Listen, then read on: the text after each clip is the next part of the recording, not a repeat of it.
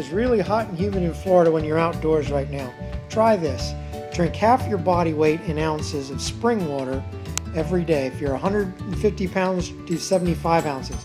Try this too. One of the 16.9 ounce water bottles, put 1 teaspoon of pink salt or sea salt in. Now to the golf course. Pick your toughest hole on the course and hit it as hard as you can and hit it as straight as you can and come in the right direction, like on this hole. Hole par 4 on West Orange Country Club. 412 yards from the blues, 400 from the whites.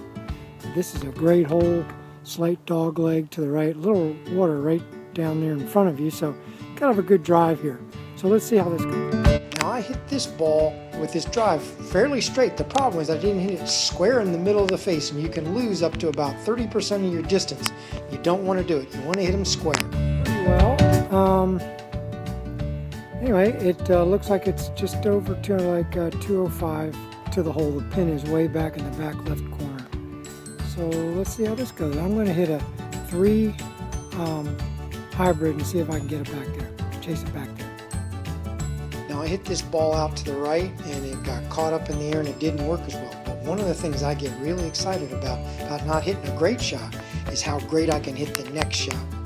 Well, I've hit it from back there. I hit it right, and in short, I didn't fade it. I mean, I didn't draw it, I faded it, so that was not good. It got up in the wind. So let's see how this goes. Now the problem with being in the rough is you can't always know what the spin is going to be, so you have to do your best to estimate it. Now, I hit it perfectly straight, but I came up 3 yards or 12 feet short. Looks like it's about 12 feet away. A little right to left break. Let's see how that goes. Try this technique. Line your putt up, trust your swing, hit it, look down at the ball, don't raise your head up, and just listen for it to fall in the hole. Like that, making that one. I kept my head down, listened for it to go in the hole. I never raised my head, a little right to left break. After you've learned a reproducible putting stroke, just trust your stroke and go ahead and keep your head down. It's just like in life.